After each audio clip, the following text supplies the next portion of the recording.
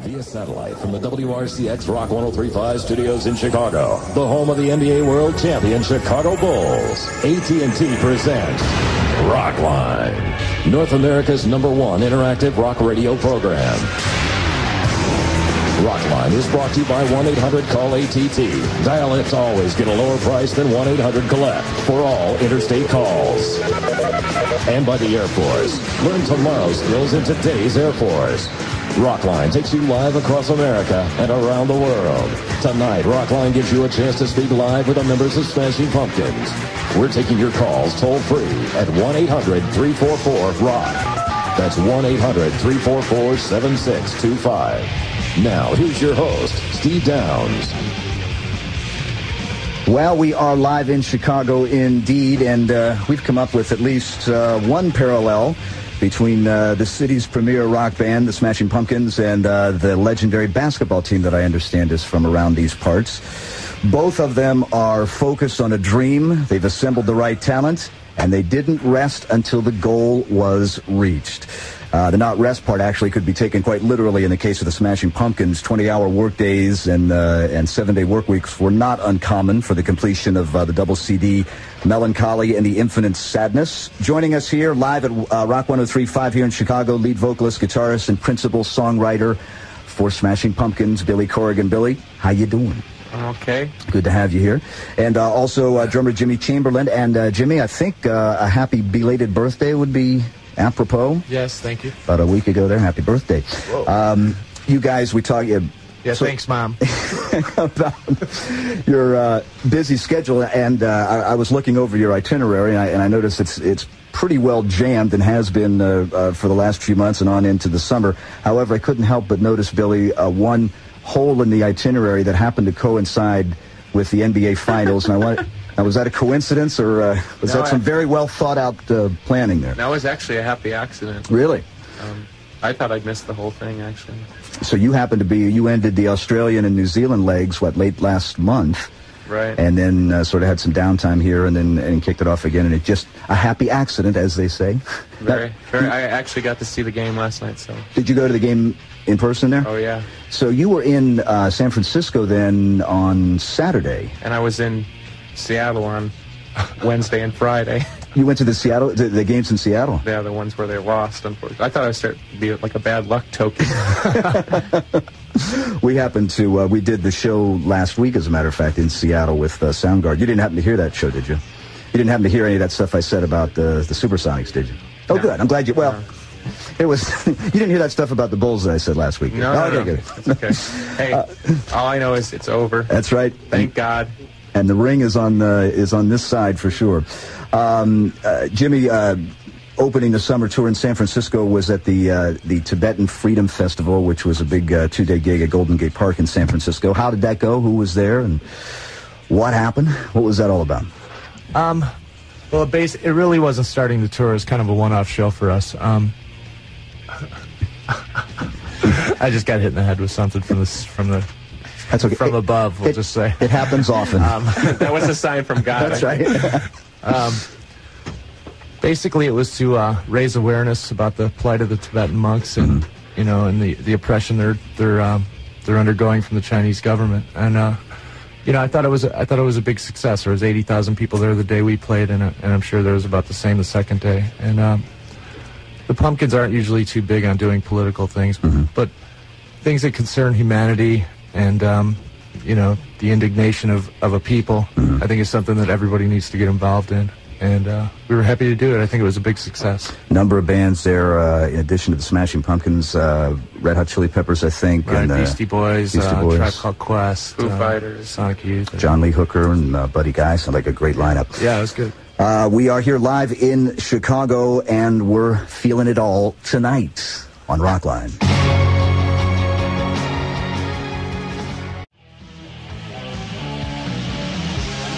We are back with Billy and Jimmy from the Smashing Pumpkins. Back here live in Chicago, I want to say hi, first of all, to everybody who's listening to us in Chicagoland tonight on Rock 103.5. Glad you could join us this evening, and I'm sure we'll be hearing from some of you. Give us a call so we can put you on the air live and nationwide with the Smashing Pumpkins. And I believe we're going to go to the phones now. Caller, you on the air? Yeah. Hi, what's your name? Eric. Eric, and where are you calling from? Barry. Okay, Eric, what's your question for the Smashing Pumpkins? I was wondering, I have two of them. I was wondering, first, who came up with the idea for the Tonight video? And second question is, are there any plans for a new album out in the future? Well, the video concept was actually from Jonathan and Valerie, this married couple that we do a lot of our video work with. And it was their idea. The original concept from the video comes from a director called Mie, who made some of the first movies early in the 1900s. And as far as a new album, we probably won't have a new album out until either the end of 1997 or somewhere in 1998.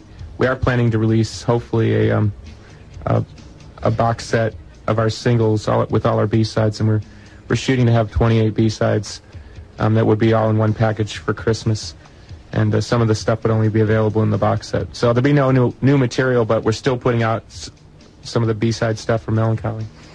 Barry, thanks for the call. He's calling from 93.5 WTPA in Harrisburg tonight. Chad is at 106 RDU in Raleigh this evening. Chad, you're on with Smashing Pumpkins. All right.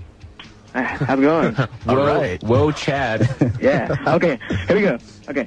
How do you feel about the evolution of the band over the past over the last 4 years of the band? That's a really good question. Yeah. Jimmy? Well, I think if you go through and listen to the records, you'll see, if you listen to Gish, you'll hear a very young band with a lot of big ideas. And, I think the band has matured gracefully. I think, definitely from a rock standpoint, the band has reached some type of zenith. But yeah, I think from the starting point till now, I think we've achieved pretty much everything we've wanted to do as far as a rock context goes. And I think the thing you'll see in the future is a little step ahead of that, maybe a little bit more embracing technology, and who knows? But yeah, I think the band has been a very natural progression. How about the musical environment in general from the late 80s compared to now? Particularly here in Chicago, is it much different now than it was, back in 1988 or so? You're really asking the wrong people because we're never here. Is that right? We're not home. No, I think definitely with the success of the Pumpkins, there's been a little bit more attention paid to Chicago, and I think it's a really good thing. Unfortunately, we don't get out very much to hear any of the newer bands because we're always working. But bands definitely, bands like Urge Overkill, definitely great bands, and bands that deserve, a lot of attention. So. Chad, thanks for the call. Even listening to 98 Rock in Baltimore tonight. Even, you're on with Billy and Jimmy. First of all, that's Evan, but don't worry. Evan? But yeah, no problem. That's what I Even said, later. That's right. They get my name wrong too, so don't worry about it. All right. Even's cool. on next. That's right. But, what's the question there, Evan? Yeah, I just wanted to say I've seen you guys in concert a couple times, and I noticed that you do not play your rare stuff and B-sides very much. And I'm seeing you guys twice in a row this summer, and I was wondering, will you be playing more of your B-sides and stuff? Because there's the ones that you release for Siamese Dream and On Tonight were just some of the best ones I've ever heard. So thank you. That's another really good question. Unfortunately, we found that the popularity of the band has kind of narrowed what we can play as a live band. When we used to tour on Gish and early in Siamese Dream, we used to play a lot of our alternate material and covers and things like that. But these days, with the size crowds that we seem to be playing in front of, it's really hard. People basically want to come to hear the songs that they know, and you get into a position where, you play stuff that maybe only 5 to 10% of the crowd knows, and you put yourselves in a difficult position to try to get everybody to have a good time. So we've taken the high road on it, which is just to try and keep people happy and kind of not be so difficult. I mean, we were a very difficult band to listen to and go to see live for a very long time. So for us, this is something we worked into, it's not always been the case. Right. Evan, thanks for the call. Jean Marie, listening to Rock 105.3 in San Diego tonight. You're on with the Smashing Pumpkins. Hello. Okay. Hello. I'm really nervous. Don't be nervous. Okay. What was your experience like playing the guitar with David Gilmour? It was, that made me very nervous. And I actually, she's referring to, I played with some of the members of Pink Floyd for the Rock and Roll Hall of Fame induction of Pink Floyd. And I was very nervous, and unfortunately, I blew the first time, I blew the chord the first time David comes in to sing, and I thought, oh, rock and roll tragedy. But they're really great guys, and I've actually seen I've seen a couple of them since, and it was a great thrill. You know, they represented to me at probably the age you're at what hopefully we represent to you. So it was a kind of a full circle feeling for me. Did you ever hear that expression? It's not wise to be too close to your idols. Sure. I wonder. I don't. Not necessarily with Pink Floyd, but not excluding them. Does that ring true to you at all, either with them or with other folks that you've met? I've been lucky to meet some really great people. I've gotten to know Rick Nielsen from Cheap Trick a little bit. I've gotten to know Rick Ocasek from the Cars a little bit, and I found that everybody that I admire, the things I admire about them still hold true. They're still great people, and the qualities that attracted me to them at 15 are the same qualities that attract me to them at 29. I think the fact that I was attracted to bands who were themselves holds true for the personalities of the people later on, and my experiences up until this point have been nothing but great. We are live in Chicago with the Smashing Pumpkins, Bullet with Butterfly Wings on Rockline. The Smashing Pumpkins. The world is a vampire.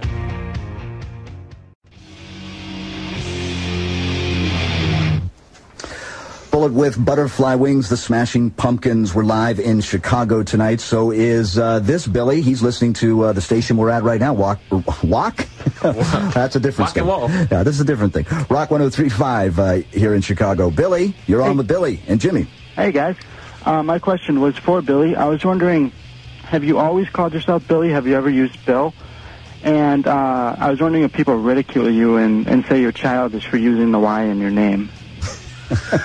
You know, this is actually a very interesting concept. Jimmy knows this whole bit. Actually, my father was always Billy. Could you please call me Jim? Sorry, Jim. My father was always Billy, so everyone called me Bill. But when I turned 18, I decided that Bill reminded me of all my uncles, you know, who had potbellies.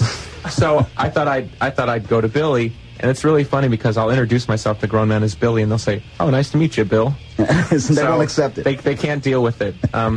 You know, I feel like, you know, I want to go for like kind of a Cher Madonna thing. You know, like, you know, there's only one Billy. That's right.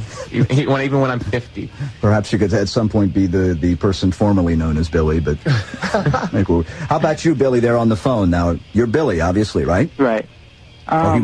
Well, and maybe in 6th grade, I think I went over to Bill. He was known as Billy right before that. We will have more of your phone calls and more music and conversation with the Smashing Pumpkins coming up on the Global Satellite Network. Stick around.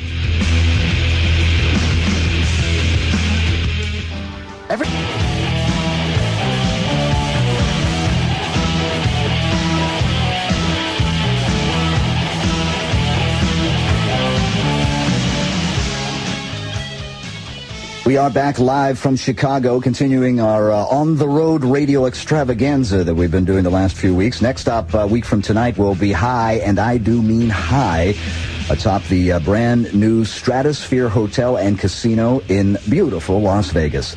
We'll be there with the Scorpions. The band's new CD is called Pure Instinct. They're on the road, and they've decided to join us for a night off in Vegas.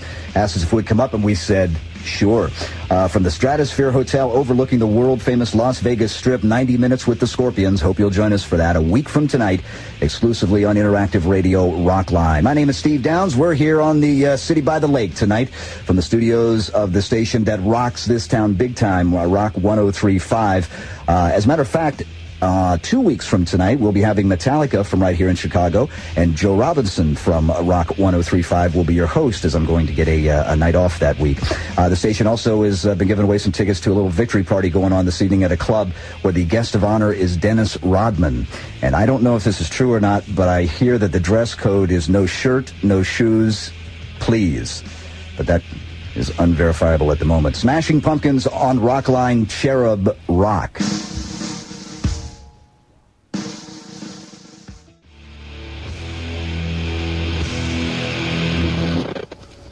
Cherub Rock from the Siamese Dream CD, the Smashing Pumpkins. Billy Corgan, Jimmy Chamberlin with us live in Chicago tonight. Our next call is John. He's in the Bristol Kingsport area listening to Q104 this evening. Hi, John. Hey, guys. I really love your music. And I was wondering where you came up with the name for your album, Siamese Dreams. No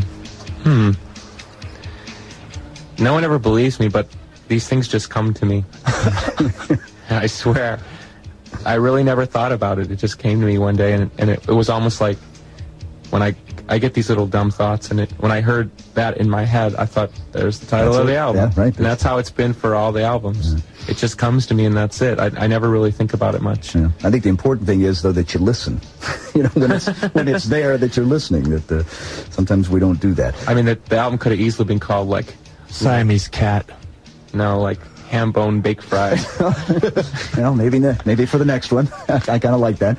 John, thanks for the call. Let me pass along a few dates here for the Smashing Pumpkins. They'll be back out on the road the 25th of June in Saginaw, Michigan. Also Indianapolis on the 27th. 2 dates in Detroit on the 29th and 30th at, either Auburn Hills or Pine Knob. I suppose they'll make that decision sometime before you get there, hopefully. Also, or maybe you'll do both. I don't know. Buffalo, New York on the 2nd of July, and Cleveland on the 3rd, as where some of the dates you can catch the Smashing Pumpkins this summer. David, he is in Austin, Texas, listening to KLBJ FM 93.7. David. Hey, I just wanted to say that at the new 96 tour, you've been playing a version of Silver Crank, and it's amazing. And I was wondering where you got the idea for that. Well, that song's a funny song because, for those of you who don't know the song very well, he's referring to a song off of Siamese Dream. And the way we kind of came up with that song was it was like, I kind of told the band what I wanted to try to do, but we never really wrote parts. And we all just kind of made it up as we went along, and I kept changing it, and we kept remaking it, and I directed the band to kind of go in different directions. And so the version of the song kept mutating till we finally recorded it in one particular guise, but then the song continued to evolve after we recorded it. Then we played it so many times we got sick of that, so we completely went at it in a totally different way, and we're on like our 4th completely different version. And one thing I've thought of is one day putting out the 4 different versions of the song, because they're all so completely different. It's been that song in particular has been an interesting experiment in never locking into one version of the song. Good question there, David. By the way, you'll see them when they come back to Austin, Texas on the 26th of July. Let's go to the Bronx. Hallie, I believe that is, listening to Q104 in New York City. Hallie. Yeah. Hey, guys, I can't wait to see you at the Garden next month. And my question's for Billy. Did you have to put your voice through some kind of a synthesizer for Tales of the Scorched Earth, or was that really your voice? That's actually my voice, just super distorted. When you distort something like a voice, certain frequencies tend to pop out, and since I have such a whiny, nasty, Ozzy-like voice, all those nasty, Ozzy-like frequencies jump right out. They just get there. Thanks for the call there, Hallie. 2 dates at Madison Square Garden on the 12th and 13th is the Smashing Pumpkins. You know, kids, I don't know if this is true of all kids, but when we're younger, when we're 7, we wish we were 10. When we're 11, we can't wait to be 13. When you're 16, you want to be 18. And when you're 29, when you're 30, you want to be 20. Yeah. You do get over that at some point. But I wondered if there That'll all go away soon. If there was ever a summer, let's say, for you, Jimmy, for example. Summer of 69. Like that. When you had that. You and Brian Adams. You and Brian Adams. Where you sort of have that realization that, like, it is pretty good, and it's probably never going to be like this again. I wonder if you ever. Yeah, I think when I was 25, I mean, even though the band wasn't really very successful at that point, I mean, just the fact that things were starting to pop for me musically, I think that was probably the best year of my life. I mean, even up till now, I think, you know, in spite of everything that I have now, success, whatever, I think, you know, the initial starting point of the band was probably the happiest time of my life. Sure. All of what lays out in front of you at that point. Smashing Pumpkins on Rockline, 1979.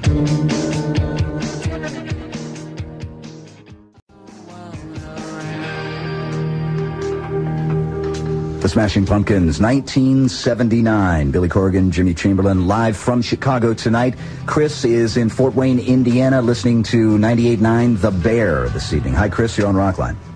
Yeah, I'd just like to ask Billy if they were going to play the double set, because double set. I think I must have said a bad word. Anyway, yeah, we did a small tour of the U.S. where we did 2 full sets. We played like 3 hours to play a lot of the kind of the more acoustic-y kind of material on the album. Unfortunately, that was just for that, and we knew we had to play really small gigs to do that. So we played like anywhere from 1,000 to 1,500 right. places, and it was great, amazing. It was probably one of the best things we've ever done for us, but it was completely exhausting, and my voice barely held through the whole thing because I'm no Bruce Springsteen. So if you saw it, I'm glad you did, because we enjoyed it, but that's really about it. I mean, we're still, for anyone who's out there scratching their heads, you know, wondering what they missed, I mean, we're still playing about 2.5 hours a night as it is. Really? Yeah. So. Wow, that's a full night's worth of music for sure. Thanks for the call there, Chris. If you would like to get one of our 1996 Rockline AT&T calendars, that can be done. It's signed by the guests that appear on the show this month. All you have to do is send us a postcard, put your name, address, and the station you're listening to right now. Mail it to 1996 Rockline Calendar, P.O. Box 4383, Hollywood, California, 90078. The 96 Rockline calendars, as always, provided by AT&T, and we will have more of your phone calls and more with the Smashing Pumpkins coming up on the Global Satellite Network. I know I haven't learned.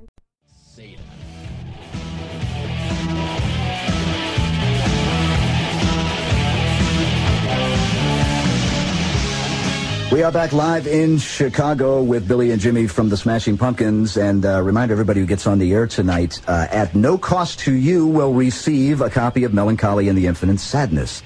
There's that small 25% service charge that I tack on, but don't worry about it. Anyway, not really. Courtesy of Virgin Records, of course. Back to the phones now. Let's talk to Allie in Oklahoma City, listening to Rock 100.5 The Cat. Allie, you're on Rockline with the Smashing Pumpkins. Hi. I have a questions. I wanted to know how it was to do that Simpsons episode Lollapalooza thing, and how you got involved with that. They basically just called our management and asked if we'd be interested, and we, you know, being huge Simpsons fans, thought, you know, we don't usually play party to TV things, but the Simpsons being so cool and so funny, we thought we'd get a kick out of it, and it was actually really easy. We just went into a studio, they gave us our lines, we rehearsed them a couple times, recorded them, and they did the rest, and then they gave us a bunch of really cool free stuff. So, Allie, you have another question? Yeah, I wanted to know what kind of jobs you had as a kid, and like what you did before you were in a band. I only had 2 jobs ever, besides being a hapless loser. I was a pizza delivery guy, and I worked at a record store. And Jimmy, what were your jobs? I think my first job was playing drums for a TV polka party television show on Channel 26 here in Chicago, and after that I just I did crime until I joined the band. And are there any tapes floating around of those polka parties by any chance? I think I have them all now. I see, you've collected them all. And I think I heard, Billy, I think I'm right about this, that you do an incredible, is it Homer Simpson? Or huh? Now it's not really the time. He does a really good Ross Perot. Is that right? That may come in handy. Allie, thanks for the call. Jeff in Arlington, Texas, listening to Q102 in Dallas tonight. Hey, Jeff. Hey, how's it going, man? Good. What's your question? Hey, I enjoy like the change from each album, how it's different in a way. What's the reasoning? That's another great question.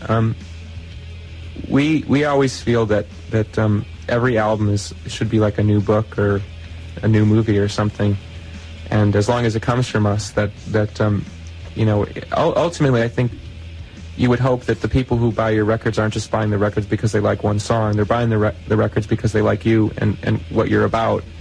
And so we just think that the records are different reflections of what we're about.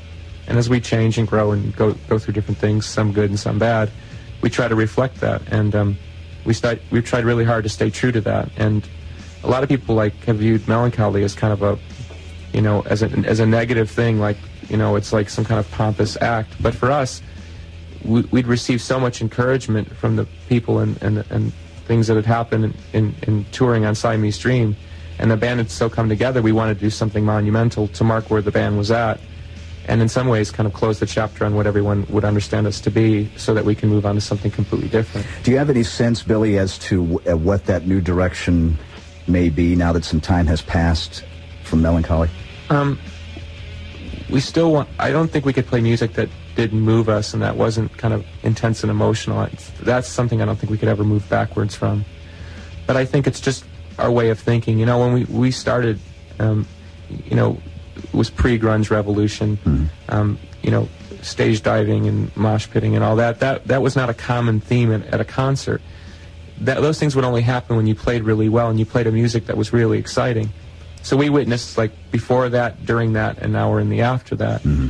And at one point, playing music that way was very much, you know, the loud, soft, you know, up and down kind of bit was a way of getting everybody excited and making the concerts kind of monumental, to use the word again. And it ceased to be effective in that way. And in some ways, we almost feel like we're mimicking sometimes what we helped to start. And I think a lot of bands, you know, that are in the similar ilk kind of feel the same way. So we want to try to create a new intensity that's maybe something a little different and doesn't rely on the need to perpetuate the audience, to perpetuate the concert. Yeah, keep the wheel spinning there. Josh in Palm Desert, California, listening to 93.7 KCLB tonight. Hey, Josh.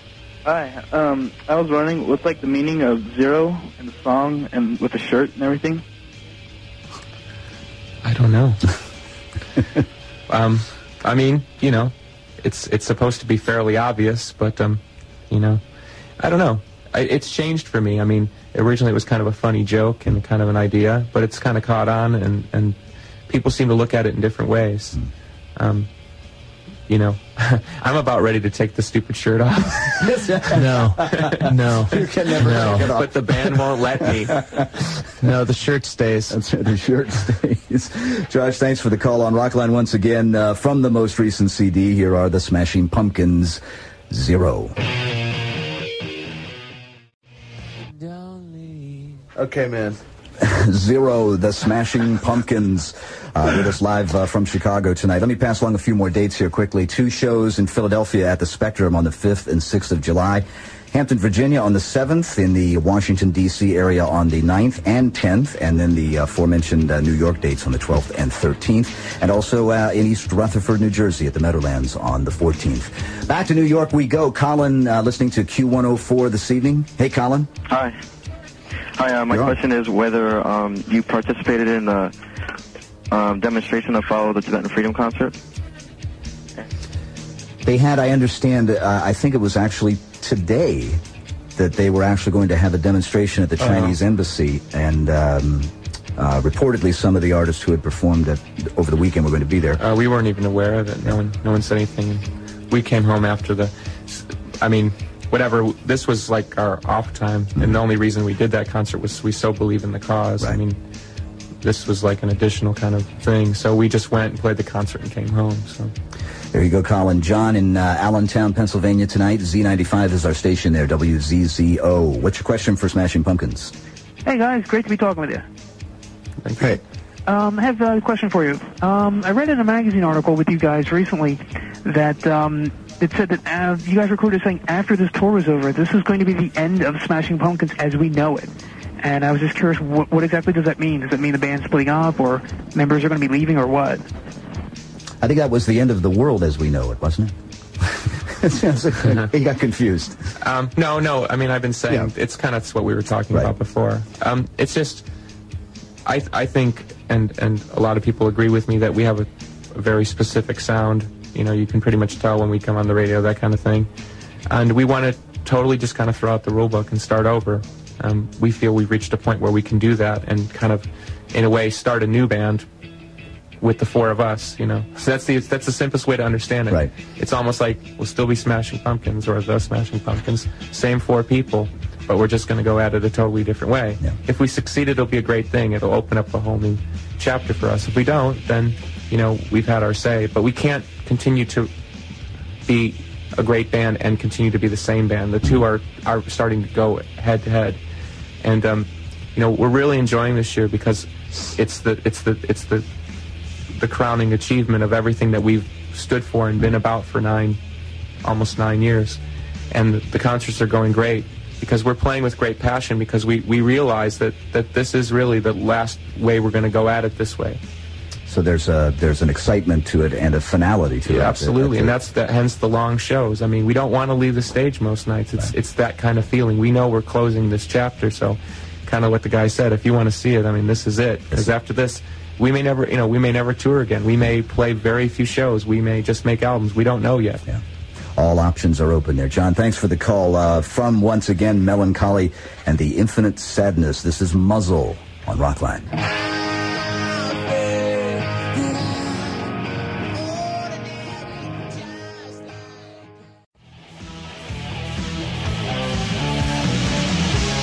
Back live in Chicago with Billy and Jimmy from the Smashing Pumpkins. Back to the phones now. John, listening to Q102 in Dallas, Texas tonight. You're on Rockline. Yeah, I was just wondering whether or not either of you believe in aliens, and just briefly what Billy's childhood was like. Is there any correlation? Yeah, I know. I was like, somehow those two are connected. Actually, Darcy and I have seen a UFO, so I guess in that way I do believe in aliens. Well, what was my childhood like? I think that's probably a subject that's been reported on ad nauseum. My childhood actually was pretty sunny and light, and it was like floating down a chocolate river on a strawberry boat. That's nice. With tangerine dreams and marmalade eyes. Yeah, there you go. It's no great secret that your dad was... thanks for coming back there, Jimmy. Yeah, your dad's a guitar player and plays jazz blues professionally. Was there, if you had to single out a specific, I don't know if lesson is the right word, or just something that, you know, that helped you in terms of formulating your style? Does anything come to mind? The greatest thing my father ever told me, he told me two great things that have always stuck with me. One was to not bother imitating anyone or anything. And the other one was because I was having a hard time finding people to play in a band with, he told me that I should not really worry about finding other people, and that I should concentrate on the skills that would be necessary to understand why other people do those things. So I started to learn how to try to be a bass player and started to try to understand how drums work. And those two things are really what defined my role in the band. One would assume that your father being a guitar player, you being a guitar player, that there was a great relationship there on that level. Do you feel, was he supportive of what you were doing, or did he get involved much? I think my father had a hard time with music, and he was gone a lot. It brought problems upon the family. You know, it's not the easiest lifestyle. And I think now that I've grown older, I think what I saw at the time is non-support for me musically. I think it was him looking at me, not wanting me to get into this life, thinking that if he fails in what he's trying to do, that he won't have a good life. And I think that was his trying to be a father, trying to get me to have a good life. You know, I mean, it's easy now to look back and say, well, you know, he was wrong in that sense, but you know, the chances of you know, anybody's child being successful is pretty minimal, especially for what, you know, we as a group have aspired to. Right, especially, in this business. Going back to their second album, this is Today on Rockline from the Smashing Pumpkins.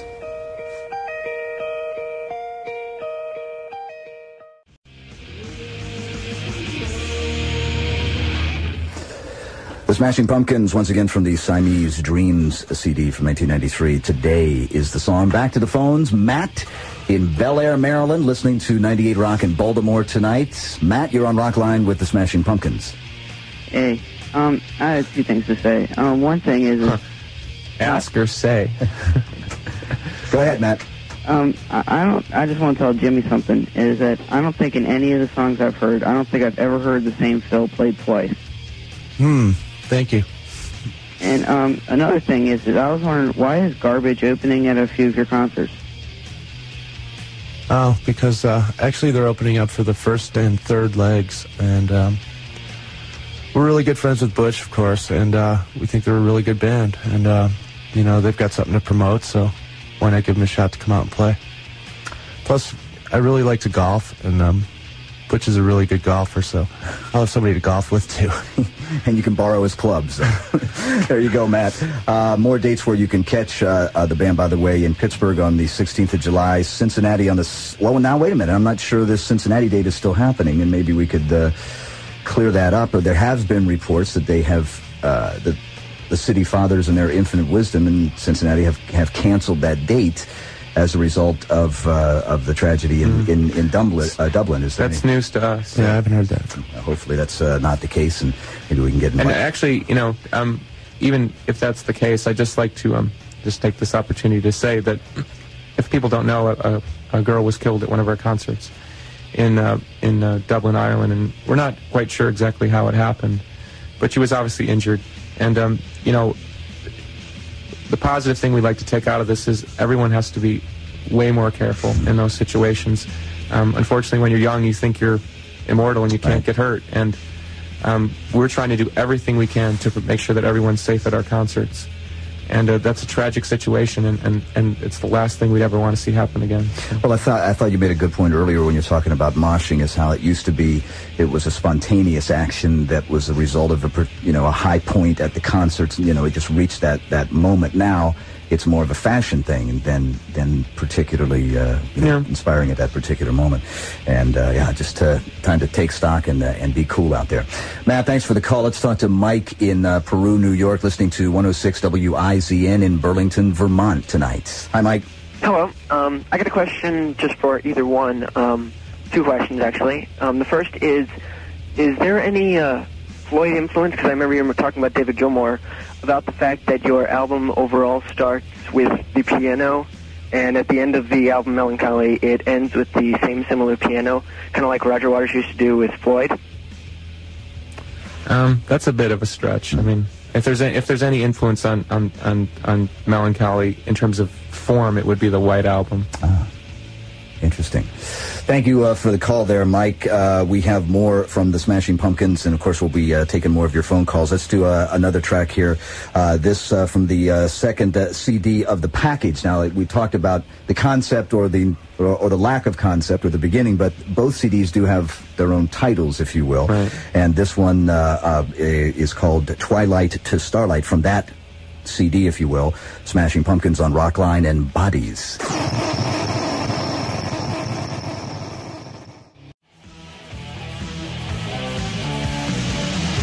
Back live from Chicago on Rockline. A few more Smashing Pumpkins dates to pass along to you quickly here. Moline on the 19th, Kansas City on the 20th. These are all July dates. On the 21st in St. Louis, Oklahoma City on the 23rd, Dallas on the 24th, Austin on the 26th, Lafayette, Louisiana on the 27th. They'll have dates in August, 2 dates in San Francisco, Sacramento, Los Angeles on the 21st, 2 dates in Anaheim, California towards the end of the month.